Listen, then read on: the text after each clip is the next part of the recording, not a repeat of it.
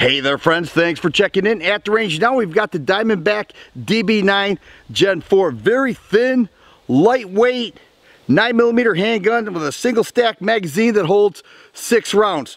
Many people didn't know that Diamondback has 4 generations for the DB9 series. It does, and this is the Gen 4. We're going to talk about some of the improvements, but let's go ahead and shoot it and see how it does.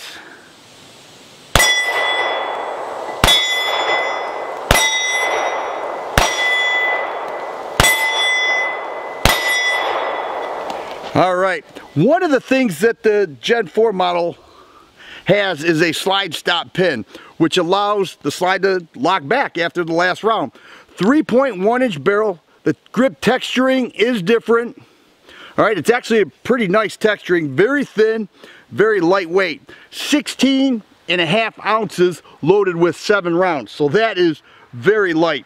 They changed the grip texturing, they put a slide stop in there, but they also changed the trigger. And I already talked about the mag. It comes with 1 mag but 2 different base plates. This is the extended base plate that allows 3-finger contact on the DB9 Gen 4. The 3-dot sights are Glock interchangeable, so that's good. But I started to talk about the trigger. 7.5 pound double action trigger pull. All right, but what they did was made the reset much shorter, right there. Which is a nice feature for the DB9. 0.81 inches wide on the slide, so it's very lightweight, very small. I think they increased the trigger pull weight for the people that pocket carry, and that would make perfect sense. It's very, very small and lightweight. So when you shoot the gun, it does hit you back a little bit. Not too uncontrollably, but it does hit you back a little bit. This is not the type of gun where you're going to take out to the range and shoot a whole, 300 rounds through it. You're not going to do that. You're going to make sure that it functions. You're going to put various types of ammo through it, and you're going to make sure you can hit your target. Now, I did okay with this, but I will say that it has been an adjustment for me to be able to shoot and hit the target even from here. I have to raise that front sight up quite a bit. It's very common. Every gun has a different point of impact, but this one, it took a little while, but I think I have it now. I'm not sure. But also, per your request, I have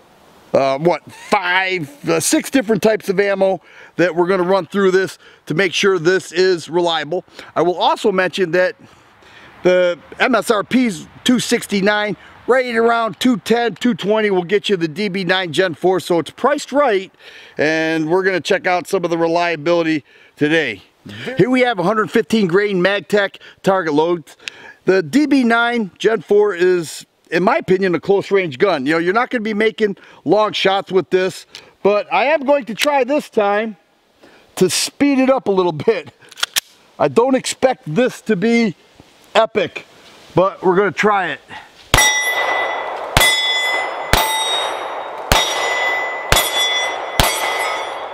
All right, so that worked pretty good. I used a 12 o'clock hold. So right above that target, if that was a clock, and right where the hole is, where it's hanging from the shepherd hook, if that was 12 o'clock, that's where I aimed. Here we have L-Tech 124 grain self-defense loads. I will mention that this DB9 Gen 4 is plus P rated. I wouldn't recommend it, but it is plus P rated. Let's start on the left this time. 12 o'clock.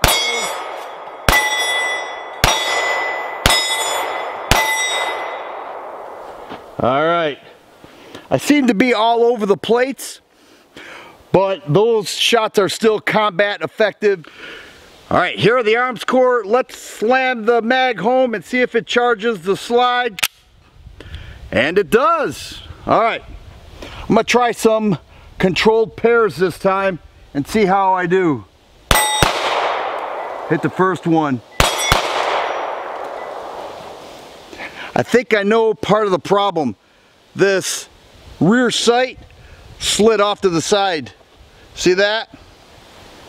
It's sliding on me. So I'm going to have to dial that down a little bit. But it did loosen up a bit. I still have, I believe, 2 rounds in here. Okay, just one round in there. All right, so far the DB9 has eaten everything that I fed it, but here we have Remington UMC. I guess this is what you call a drift adjustable rear sight. So if I don't hit the target, that may be why, but we're gonna try anyways because I'm not far away.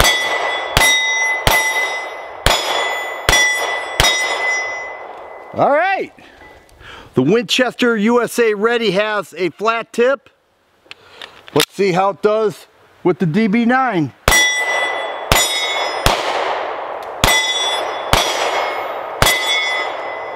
All right, it's been ejecting really well, except that last one came back at me, but I think that's the only one that has done that so far.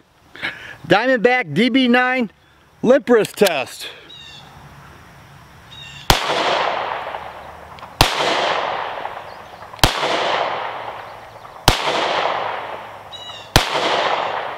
Pretty good.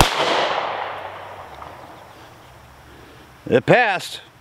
The DB9 performed well. It ate everything that I fed it. I got used to the trigger. I got used to the point of impact. If I had a problem with this gun, it is the mag release.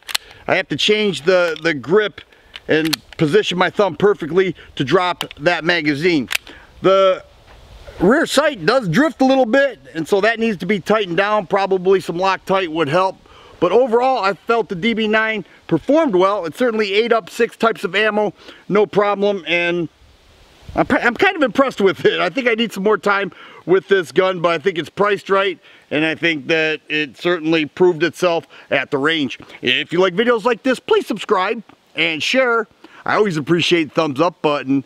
Thanks for watching, and you guys be safe.